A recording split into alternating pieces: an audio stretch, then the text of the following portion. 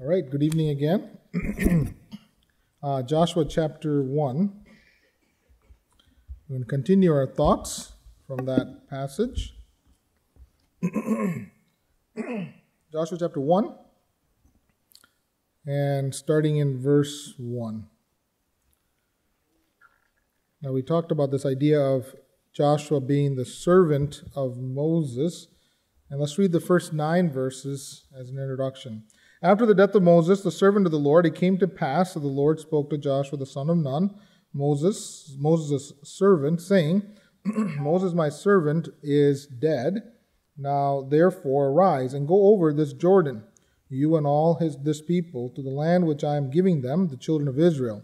Every place that the sole of your foot will tread upon, I have given you, as I said to Moses, from the wilderness of this Lebanon as far as the great river, the river Euphrates, all the land of the Hittites and the great sea towards the going down of the sun shall be your territory. No man shall be able to stand before you all the days of your life. As I was with Moses, so I will be with you.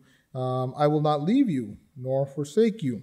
Be strong and of good courage, for to this people you shall divide as an inheritance the land which I swore to their fathers to give them.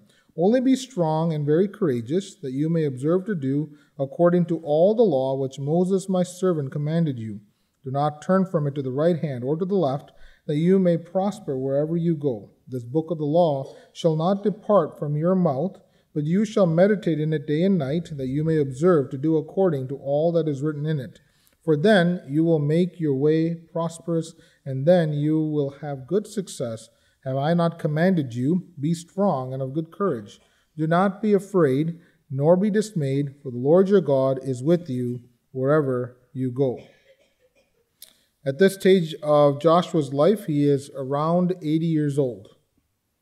And he is known as the servant of Moses. And as we talked about, our understanding of how he becomes to be known as a servant of God at the end of the book becomes important. God is giving him some final encouragement, some final preparation before they walk into the land. Actually, in the very next section of this chapter, Joshua will tell his people, prepare yourself, get your resources ready, because in 3 days, you're going to cross over the Jordan and possess the land or take possession of the inheritance that God has given to them. Before he does, he gives some reminders to Joshua to let him know, think about this, remember where you've come from so that you know where you should go. First of all, you'll notice he talks about the death of Moses. Moses is very near and dear to Joshua. As we talked about in the last session, he was the person that discipled Joshua. He was very near and dear to the nation of Israel. Imagine this dominant figure in the nation of Israel now is dead. The book of Deuteronomy says that they spent 30 days mourning for Moses. It was a fairly dramatic event. Regardless of what the promises of God are, when you go through a national crisis, call it, because a leader that led you and took you out of Egypt, brought you through miraculous things that you can't even imagine. And the one that saw God face to face, it says, the one that saw the glory of God and it was shown on his face, the one that brought the 10 Commandments. Even to this day, Moses is the dominant figure. And now, who is this Joshua that's going to take us into the land? God says, remember who Moses was and how I worked with him. Just like that, I'm going to be with you. It's not Moses that did all the work. It was God who did the work. Remember that. He brings to mind who Moses was, the example that he had, and the one that Joshua could go back and say, Moses did it this way. This is the strategy that Moses took. He went to the Lord for guidance every time. And thus, Joshua will carry that forward as he leads the people into the land. So first of all, he reminds Joshua about Moses, his servant. Second of all, you'll notice in verse 2, he reminds Joshua about the promises of God. Verse 2, Moses my servant is dead. Now therefore arise, go over this Jordan, you and all this people, to the land which I, God, am giving them to the children of Israel. And he kind of repeats the same phrase in verse 13 and 4, and verse 3 and 4 that God told Abraham back in the book of Genesis. Abraham was separated from Lot, and and Abraham is talking to God and says, "What do I do?" God says, "Look, anywhere you can see, that's your land." That's acres of land, more than acres of land, right? Anywhere your foot treads upon, it's yours. Did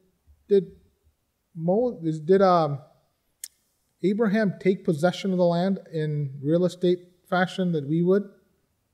Not really. So what is this promise that he's talking about? But God tells Joshua, the same promise that I gave Abraham, I'm going to fulfill through you to the nation of Israel. It's been 500 years plus. Sometimes, we think about the promises of God and says, Lord, where is this promise?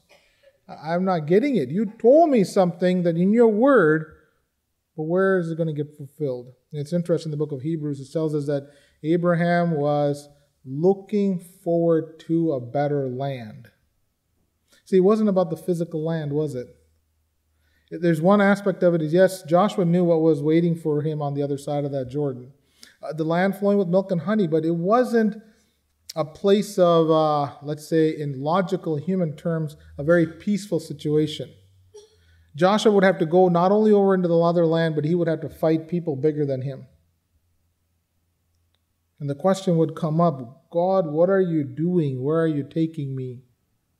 But God says, remember, I made a promise. The same miracles that I did with Moses, I will take you through also. And there is a fulfillment of the promise that we'll talk about in a second. The third thing that you'll notice in verse 5 through 9, he gives another reminder of what Joshua needs to think about. Looking in verse 5 through 9, it's interesting. There's some, this morning we talked about when we read the Bible, there's some basic concepts that we learn in school that's always applicable when you study the Bible.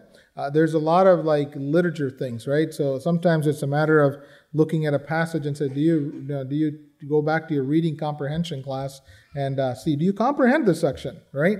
What is the main point that God is trying to say in verse 5 through 9? There's a concept that I learned in college, and it's throughout Scripture and throughout various literature. It's called chiasmus. I'm not going into technical detail around here, but the idea is there is a phraseology that is repeated on both sides of it like a pyramid. It starts with both sides and it works its way to a corner. The main point of that passage is that middle piece that's not repeated. Okay? Literature 101, right? And reading comprehension 101. We should take the things that we learn in school and apply it to our life. And it's something that I've been harping on a couple of different people in different ways. So often we take basic life principles and apply to every walk of life except for studying the Bible. And we make it so theological that we can't understand what the Bible says and we depend on other people. God didn't intend it that way. God teaches us to use those things in studying the Bible. And so here we have a chiasmus. There is a repetition of activities, and there's a central point. And in summary, the central point is remember God's word. I'll show you how that looks like. Look at verse 5. No man shall be able to stand before you all the days of your life. As I was with Moses, so I will be with you. I will not leave you nor forsake you. That's a principle, right? God will not leave you. Look at verse 9. At the end of it, God actually says, do not be dismayed, for the Lord your God is with you wherever you go. God is not going to leave you. On both ends of this description here. The second thing you'll notice in verse 6, be strong and of good courage, for to this people you shall divide as an inheritance the land which I swore to your fathers to give them. Look at the beginning of verse 9. Have I not commanded you, be strong and of good courage? Do not be afraid. Second principle, I will not leave you. Be strong and of good courage. Verse 7, God says, only be strong and very courageous, that you may observe to do according to the law which Moses my servant commanded you. Do not turn from it to the right hand or to the left, that you may prosper wherever you go. Look at the very end of verse 8. It says, you shall meditate in the day and night, that you may observe to do according to all that is written in it. For then you will make your way prosperous, and then you will have good success. The third principle, I will not leave you. Be strong and of good courage. Observe to do what's in there. And the only thing that's not repeated is at the beginning of verse 8, the book of the law shall not depart from your mouth. Remember God's word.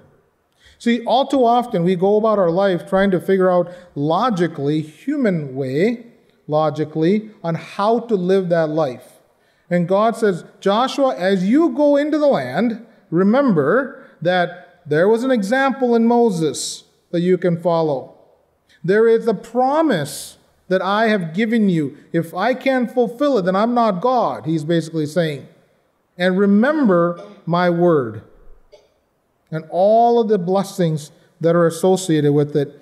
And so God tells Joshua in verse 9, have I not commanded you to be strong and of good courage? Do not be afraid, nor be dismayed, for the Lord your God is with you wherever you go. You know, sometimes we don't like commandments, do we? Interestingly, there are many laws and commands that are there, and we just kind of do it. We don't like it. You tell your children, even when I was a kid, Dad will tell me to do something, and I would do the exact opposite. I would try at least, right? And sometimes I get in trouble, and sometimes I don't. Sometimes I calculate, is the punishment worth it, and go off and do it anyway, right? We don't like naturally a commandment. But when a commandment is given, there's a choice that's made. Am I willing to commit to follow that commandment?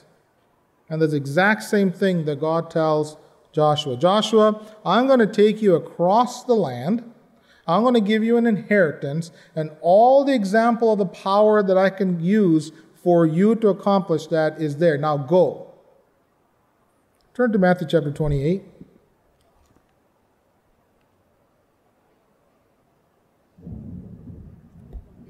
Matthew chapter 28, the Lord Jesus Christ does the exact same thing with you and me. What does he say in verse 18? All authority has been given to me in heaven and earth. Go therefore, that's a commandment, and make disciples of all nations, baptizing them in the name of the Father and of the Son and of the Holy Spirit, teaching them to observe the things that I have commanded you. And lo, I'm with you always, even to the end of the age. Does that terminology sound familiar? We just read it in the book of Joshua. God told Joshua, go to the promise that I'm giving you. Go and follow that command. Now the question is, does Joshua commit himself to following that command? So you have this life in which Joshua is known as the servant of Moses, but before he can be known as a servant of the Lord, he has to be willing to obey his commands. God tells him to obey that command, and when he makes that commitment, he takes this journey down the path where at the end of his life, he is known as a servant of the Lord. You have this situation where, yes, Joshua knows what's on the other side, but he has no idea how anything is going to happen. He's standing at the bank of the Jordan River, and if you look and read the third chapter of Joshua, it says that the Jordan River was in a flood state. Okay? In a flood state, you're supposed to cross over this whole nation across the Jordan River to cross the land. First of all, he has no idea how he's going to get across. He might have remembered that God was able to split the waters of the Red Sea, but the rest of the nation don't remember that, except for Caleb maybe. All right? And so they're standing there, and before anything takes place, in verse 10 of Joshua chapter 1, he tells the children of Israel, go get yourself ready, because in 3 days we're crossing the Jordan. I'm pretty sure most of the people there is like, are you serious? I can barely swim. And we have a flood state river that we're going to drown. We had an opportunity to visit Kenya many years ago, and we went to the safari. My wife's sister or missionaries out there in Kenya at that time. And so we went and visited them. They took us to safari. It's interesting. When you go to safari, you see these pictures on, the shows that you see, right? Where the migration takes place from Kenya primarily to Tanzania. And these zebras and all these different animals are, one, they not only have to escape the crocodiles in the river, they got to cross the river when there's a flood across, the water that's going across. They have two big dangers that are happening, and they dive in, hoping the waters would split, but they dive in, and a good portion of them die, because either they can't escape the dangers in the water or the water itself. These are human people that have logical viewpoints and say, I can't swim, my children can't swim, I don't know that I can get across this Jordan River. Now, we look back at this story thousands of years later, he goes, oh, come on, guys. Don't you know God can make it so beautifully pathway clear for you to get across? Well, do we face situations that we have no idea what's next? We face it every day, don't we? Yet, God tells Joshua, have faith that I will work miracles for you to inherit that land. And so Joshua takes this step of faith to go across on the other side. The question I had to ask is, if he is going to become the servant of the Lord because of a life of faith, what does that mean? We talk about in Christian life, you should have faith. Great. What does it mean to have faith? Faith without works is dead. Great. These are all theological terminology that we so often lose sight of what it really means. Notice what Joshua had to go through, first of all, for faith. One of the questions that you have to ask is, why did God tell Israel to go across? Let's say he opens a floodwater, he's going to go across, and you're going to destroy every man and woman and child that lives on the other side. Why? That seems like genocide.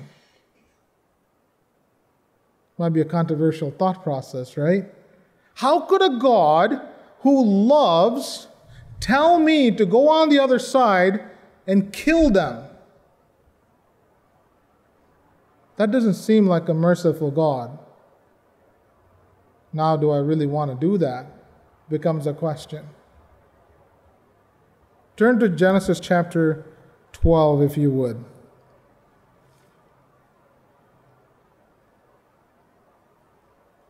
Sometimes we look at God's promises and actions, and in our faith, we start looking at human logic, and we forget about God's viewpoint and God's logic.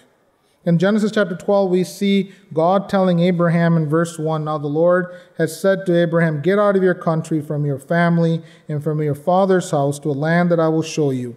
That was a promise that God was given. This land is going to be yours. Skip ahead to chapter 13. Chapter 13, and we see God describing this even further. In verse 1, then Abram went up from Egypt, he and his wife and all that he had, and Lot with him to the south.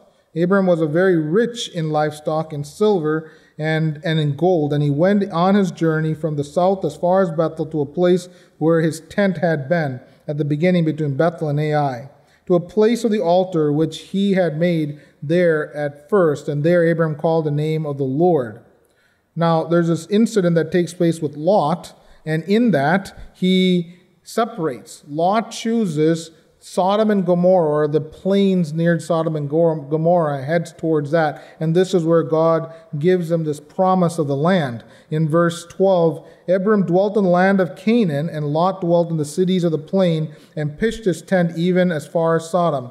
But the men of Sodom were exceedingly wicked and sinful against the Lord. And Lot said to Abram, after Lot had separated from him, lift your eyes now and look from the place where you are, northward and southward, eastward and westward, for all the land which you see I give to you and to your descendants. And I will make your descendants as the dust of the earth, so that if a man could number the dust of the earth, then your descendants also could be numbered. Arise in the land through its length and its width, for I give it to you. Then Abram moved his tent and went and dwelt by the terebinth trees, Mamre, which are in Hebron, and built an altar there to the Lord. And so this seems like a fairly straightforward promise that God gives to Abram. And Abram says, okay, great, Lord, I'm glad that you've given this promise to us, and he accepts it. But at the end of the day, the question still remembers, why did God choose to give this to Abraham? Story continues in chapter 15, and this is where we get an understanding of what takes place. In chapter 15, God sets up a covenant with Abraham, and he says, you're going to go into this land as an inheritance. But notice he tells them why, and starting in verse 12. Now when the sun was going down, a deep sleep fell upon Abram, and behold, horror and great darkness fell upon it. And he said to Abram, know certainly that your descendants will be strangers in a land that is not theirs, and will serve them, and they will afflict them for 400 years. Talking about Egypt, right? Your people are going to go to Egypt, and that was promised to Abraham, and you're going to be there for 400 years. And you may want to ask the question why God promised that in a second. In verse 14, and also the nation whom they serve I will judge. Afterwards they shall come out with great possessions. Now as for you, you shall go to your fathers in peace, and you shall be buried at a good old age. But in the 4th generation they shall return here. For, here's the reason, the iniquities of the Amorites is not complete yet. When Joshua comes to the land, the iniquities of the people of the land is so full that God is going to judge through his people. There's some warnings here, though, because the question would still come up, is God a loving God? There's a guy who I met on the train at one point when I was going to work. He was reading and says, I know God is love, and he's going to save my family. I said, okay. Have they accepted Christ? He says, no, they haven't accepted Christ. They're actually very sinful. They're not walking with the Lord at all. They've never attributed. They're actually atheists. I said, great. So what makes you think that God's going to save them? Well, because God is a God of love. Well, if God's a God of love, and he put the sin of the world on Christ on the cross, and he decides to save a person who rejects Christ, how is he God of love when he's punishing his own son for no reason? See, the logic of humans don't make sense when you really start thinking about it. Here you have the Amorites who started a sinful situation. I'll give you one example. A few chapters later, you have the story of Sodom and Gomorrah. Abraham debated with God for hours to find 10 righteous people in the city. And God said, if I can find 10 righteous people in that city, I won't destroy that city. How many people did he find that were righteous? 1. That was Lot. And because he was righteous, God in his mercy sent a rescue for that one person, and even his 2 daughters and his wife decided to reject it. Think about that story. The men came to Lot. Lot was willing to give up his own daughters. That's the situation. And the funny part is the men rejected them. It says, we don't want the daughters, we want the men. 500 years later of that same sin in the other cities were brewing. And you might say, God's not merciful. Well, think about it. God gave them the testimony of Abraham. God gave them the testimony of Melchizedek. God gave them the testimony of Isaac. God gave them the testimony of Jacob, and it got to a point where God said, before it corrupts the family of Jacob, I'm going to move them and make them slaves in Egypt. Because if you know the story of Dinah and Simeon and her brothers, you know what took place there. Before it corrupted God's people, God moved that family out of that area, and the sin kept on brewing for 400 years. And if you think that's not merciful enough, when you read the story of Rahab, and when the spies go into the land and spy out Jericho, this is what Rahab tells the spies. He tells them, now before they lay down, Rahab came up to the roof and said to the men, I know that the Lord has given you this land, and the terror of you has fallen on us, and that all the inhabitants of the land are faint-hearted because of you. For we have heard how the Lord dried up the waters of the Red Sea for you when you came out of Egypt, and what you did to the 2 kings of the Amorites who were on the other side of the Jordan, whom you utterly destroyed. And as soon as we heard these things, our hearts melted. Neither did there remain any more courage in anyone because of you, for the Lord your God, He is God in heaven above and on the earth. So for the previous 40 years, they were hearing the testimonies of God's power and mercy on the nation of Israel. But you don't see repentance, do you? So for 500 plus years, God kept on showing mercy and mercy and mercy, examples after examples, saying, will you turn to me? Do you think God is fair in judging them? He's still a God of mercy. He's still a God of love. When the Gibeonites came to talk to Joshua in Joshua chapter 9, they said the exact same thing. For 40 years, we knew you guys were coming. And they still didn't repent. In Romans chapter 1, we read this. For the wrath of God is revealed from heaven against all ungodliness and unrighteousness of men, who suppress the truth in unrighteousness. Because what may be known of God is manifested in them, for God has shown it to them. For since the creation of the world, His invisible attributes are clearly seen, being understood by the things that are made, even His eternal power and Godhead, so that they are without excuse. Because although they knew God, they did not glorify Him as God, nor were thankful, but became futile in their thoughts, and their foolish hearts were darkened. To understand the length and breadth of the depravity of the human race in that land, it only takes not only biblical accounts. Archaeologists have found the cities of that land before Joshua invaded, and they looked at the various archaeological things, and the sins that God describes as abominations are light compared to the reality of what was taking place.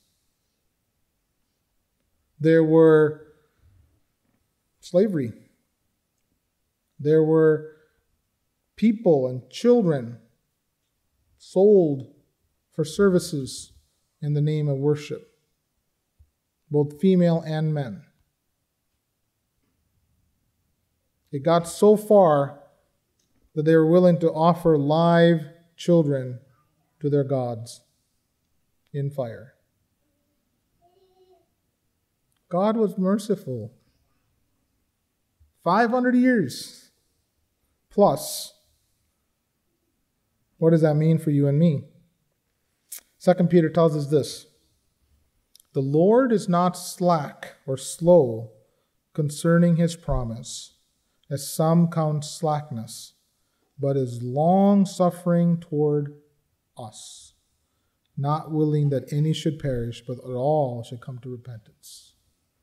You think about the social calamity, social problems, the depravity of man throughout society, not only in the United States, but across the world.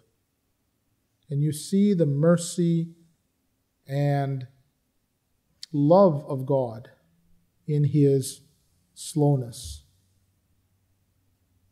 Romans chapter 2 tells us that it is in the goodness and forbearance of the Lord that leads man to repentance.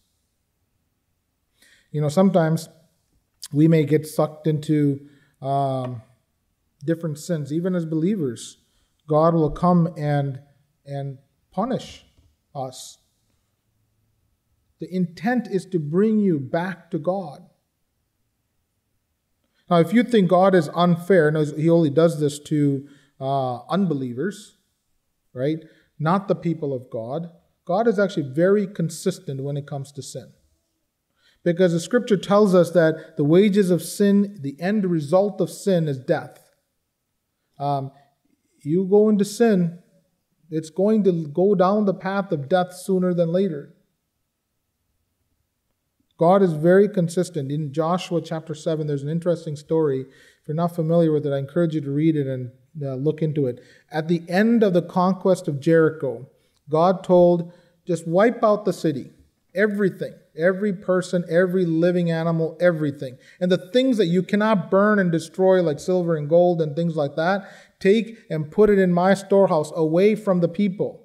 And the reason is because he didn't want the people to go and be reminded, because all these things were used for worship. And so he didn't want those to creep into the people of God and take over, because it's like a little tiny leaven that kind of blows up and destroys the whole nation. In Joshua chapter 7, there's a man by the name of Achan. He goes off and steals a few things. Some good clothes, some royal garb, or he thought he was, right? Some silver, some gold, some bronze, some iron, all these good stuff. Hey, by the way, I went and did the work of God. I should deserve some of that spoil. Although it was disobedience against God. He took it, hid it in his tent. Nobody knew about it. The nation of Israel goes to the next battle in Ai, and they get defeated. 3,000 people die. 36 people die. Do you know that's the only time in the book of Joshua that you see someone from the nation of Israel that died? It was at the city of Ai. Because Joshua did not know there was sin in the camp. Joshua tore his clothes. He says, Lord God, what are you doing? We had this mighty victory, and now we had defeated by a little tiny city over here. Your name is at stake. What's going on? God says, go check out. There's sin in the camp.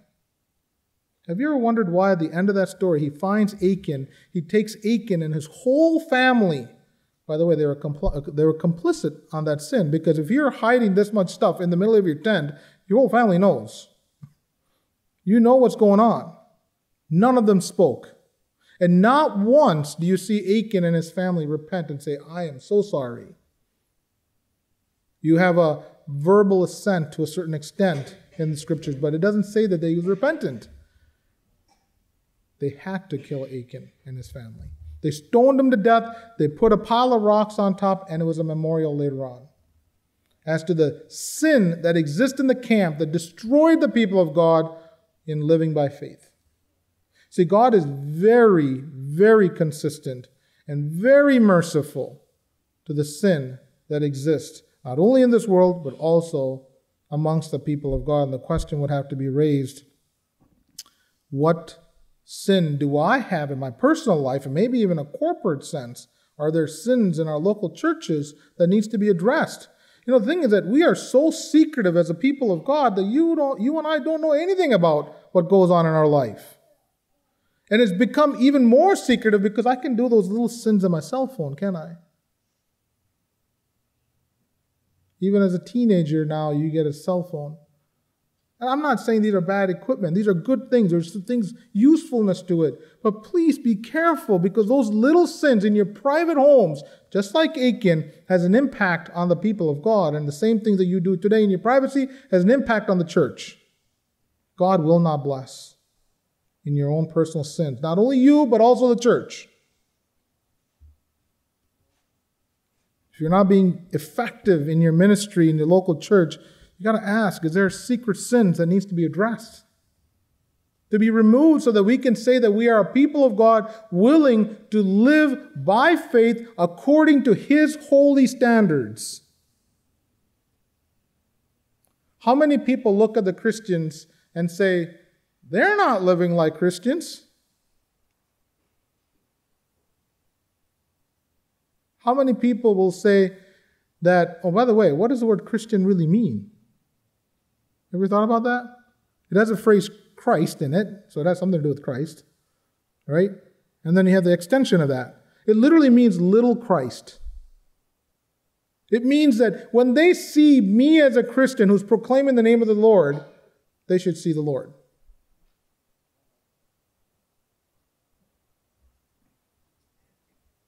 Romans chapter 2 tells us that, but we know that the judgment of God is according to truth against those who practice such things. And do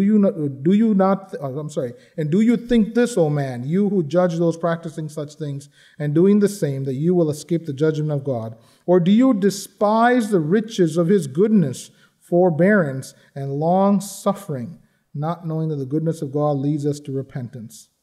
But in accordance with your hardness of your impotent heart, you are treasuring up for yourself wrath in the day of wrath and revelation of the righteous judgment of God, who will render to each one according to his deeds.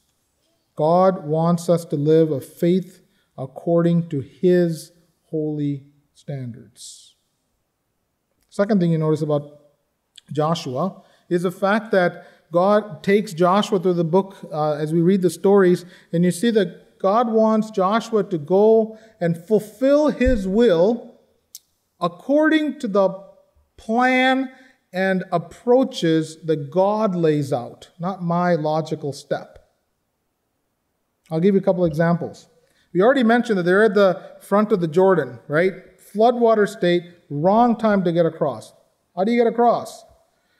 Well, what Joshua doesn't know is that on the other side of the Jordan, the harvest is there. The manna will stop, and when they do get across on the other side, you have the situation where they can right away, the first day, start enjoying the produce of the land. If they had waited for the floodwaters to slow down where it's easier to get across, well, what happens on the other side? There's no produce. You got to wait for the harvest to enjoy the land. And God said, you go there, take possession, enjoy the land. When God says that, he's going to give it to you right away. He sets it up so that you got to get across the Jordan in a way that you can't imagine. Only Joshua and Caleb has experienced the crossing of the Red Sea. The rest of the nation did not. They heard stories about it, but they did not experience it. So they were able to experience where their forefathers didn't also experience, and they went across the Jordan River. I'll give you another example. They come over there, and they send 2 spies across ahead of time, and these spies are protected by a harlot, of all people.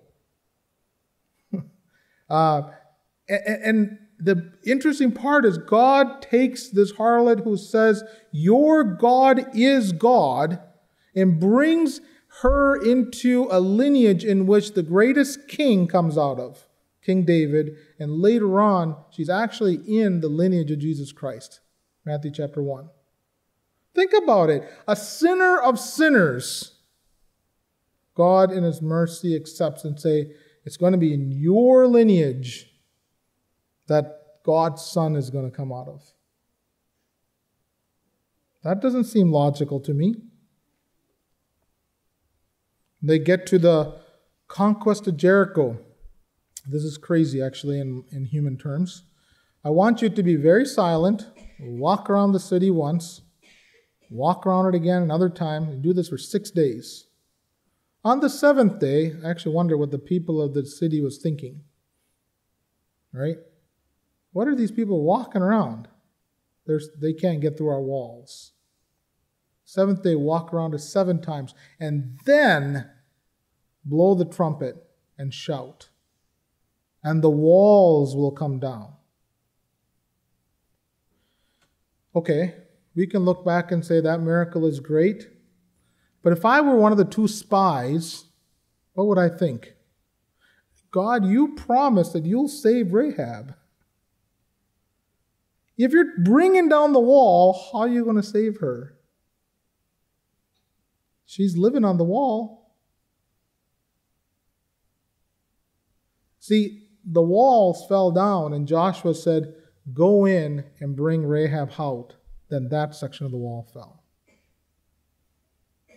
Totally illogical. Wouldn't have never expected that. Is it not even physically possible?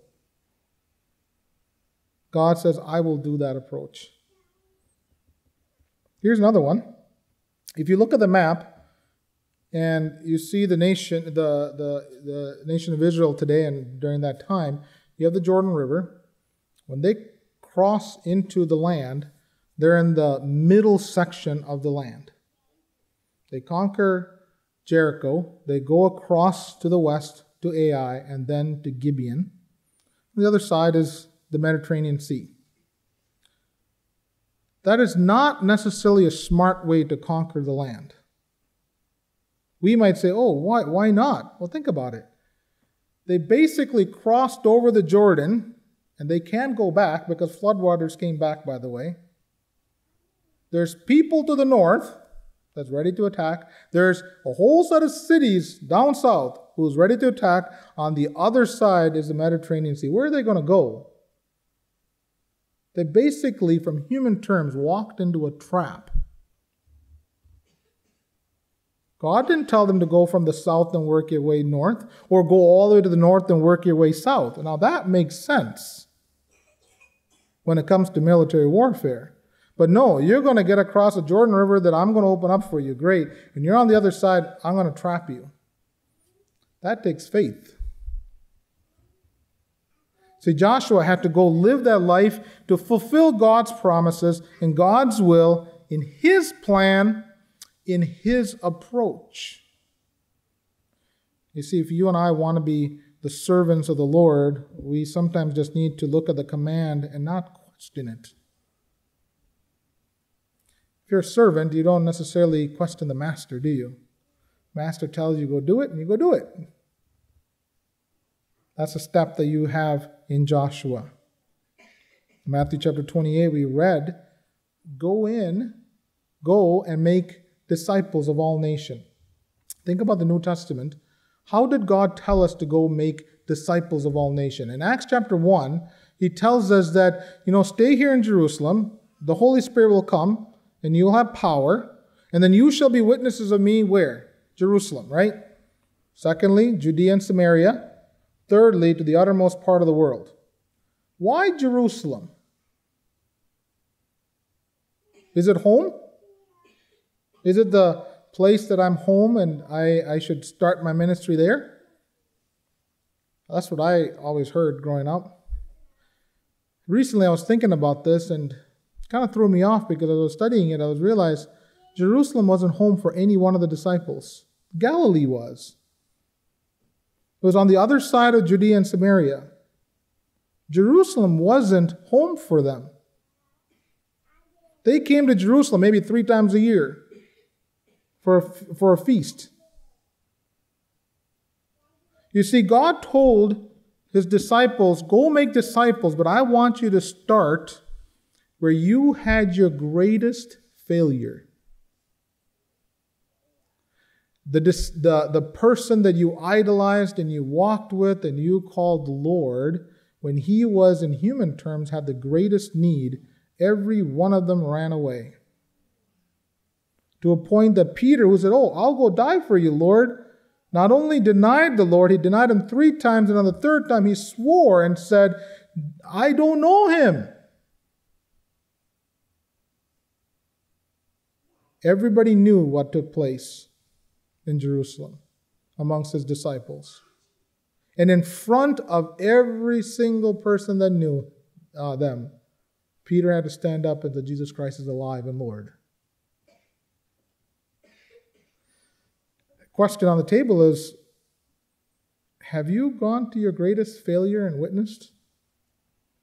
You know those friends that know your history? The things that you did and the sins of your youth? Have you gone to say, yes, I've sinned, but the Lord is merciful? See, that's not human logic, right? I should get away from them. Get away from all the baggage that I've already created. I can start fresh right over here. No, that's not how God wants us to go and witness. He wants us to start at our greatest place of failure. What about Judea and Samaria? What is that? That's still not home for them. If you read through the Gospels, you'll notice how many times the disciples were afraid to go to Judea and Samaria. When Jesus Christ wanted to go into Judea, Thomas said, well, I guess in John chapter 11, I believe it is, he said, I guess we'll go with Jesus and we'll go die there because there's people ready to kill Jesus and his disciples.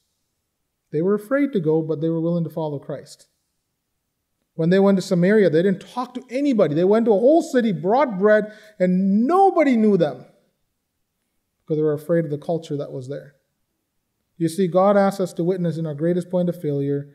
Then he tells us to go to witness in our greatest place of fear before he sends us to the foreigner, which is the uttermost part of the world. You see, home might be comfortable, actually, to a certain extent, isn't it? See, that doesn't seem logical for you and I to fulfill God's will.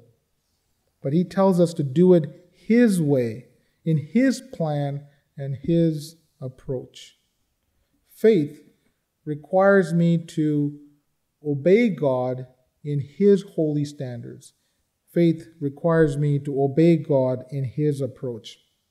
The last thing, turn to Joshua chapter 23. Joshua chapter 23, we have this. Faith involves focusing on God's power. At the end of all the things that you do as a servant of the Lord for God, you have this in Joshua chapter 23.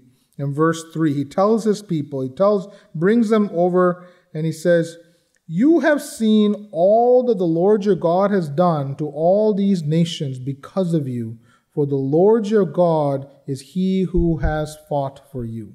You see, we give a lot of credit to Joshua, but at the end of the day, he didn't do anything on his own strength. Yes, he might have physically did a few things, but it was God who fought for you. It was God who provided for them. It was God who gave them the land, God who blessed them. Everything is of God. If there's anything in your life, I believe, that you can attest to your own strength and ability, you need to get rid of it because God's not involved in that aspect of it. If you want to be a servant of the Lord. 1 Corinthians chapter 1, it tells us this. "For you see your calling, brethren, that not many wise according to the flesh." If you think you're smart, please go to the Lord. "Not many mighty." If you think you're strong, go to the Lord. "Not many noble are called." You might have a good position or status in society. That doesn't mean much to the Lord. "But God has chosen the foolish things of the world to put to shame the wise. And God has chosen the weak things of the world to put to shame the things which are mighty, and the base things of the world to put to shame, and the things which are despised of God has chosen, and the things which are not, to bring to nothing the things that are, that no flesh should glory in his presence. But of him you are in Christ, who became for us wisdom from God, and righteousness and sanctification and redemption, that, as it is written, he who glories, let him glory in the Lord." If there's any ability that you have that you think, "Oh, I'm pretty good at this," you're glorying in yourself. That's not a life of faith. That's not a servant of the Lord. We see the fact that faith in Joshua's life looks like in three different ways. It involves following God's standards of holiness, both personal and corporate. It involves fulfilling God's will in his plan and his approach. And it involves focusing on God's power. What does that mean for you and me? Look at chapter 24. Chapter 24, in closing, we'll read this. Chapter 24, verse 14, we read this. "Now, therefore," Joshua tells, "fear the Lord, serve him in sincerity and in truth, and put away the gods which your fathers served on the other side of the river in Egypt. Serve the Lord. And if it seems evil to you to serve the Lord, choose for yourself this day whom you will serve, whether the gods which your fathers served that were on the other side of the river, or the gods of the Amorites, in which the land you dwell. But as for me and my house, we will serve the Lord." See, the next time you go take a look at that plaque on your wall, think about it. First, am I known as a servant? Second of all, am I known as a servant of somebody who discipled me? Am I a servant of the Lord in the end? Am I living that life where the Lord says, go, and I obey, even when it doesn't make sense? When he tells me to go this particular way and this particular approach, I'm willing to do it because he said so. You see, Joshua is now about to die, and he does die, and he's called in verse 29, the servant of the Lord. His epitaph. We started our session last time with that, right? You can look at his tombstone and say, Joshua, the servant of the Lord. And he lived 110 years. However long our life is, that little dash mark on our tombstone, right? Hopefully right above that, it says, I'm going to use my name here, Elson, the servant of the Lord. Because at the end of the day, you think about it, if I'm not called to serve the Lord, what's the point? God uses us in many different ways, doesn't he? We don't like to be servants. The interesting part is when you look at Joshua, he was born a servant. He was born a slave and a servant of Egypt. And after 110 years later, he is called the servant of the Lord, one of the highest positions in all the universe. Let's close with a word of prayer. Father, we thank you again for the life of Joshua. We thank you for who he is. We thank you for how you worked in his life, how you brought Moses into his life to train him, how you put him in a place to serve you. We thank you for the example that Joshua was, that he was willing to commit to your commandments, to live that life of faith in which, when it doesn't even make sense, he was willing to walk it and live it and do it. So we ask that we will be able to have that same faith, Father. Your word does tell us faith without works is dead. Help us when we say that I have faith in the Lord, that others can see a life of faith that portrays the Lord, that gives glory to the Lord, in which it's not in our strength, not in our might, not in our intellect, but as Scripture tells us, that we would be able to give all glory to Jesus Christ. Help us to apply these things into our life. We thank you for this evening that we're able to learn, and we thank you for pointing us to you. And we want to give you all the praise and glory, and pray for all this in the name of the Lord Jesus Christ.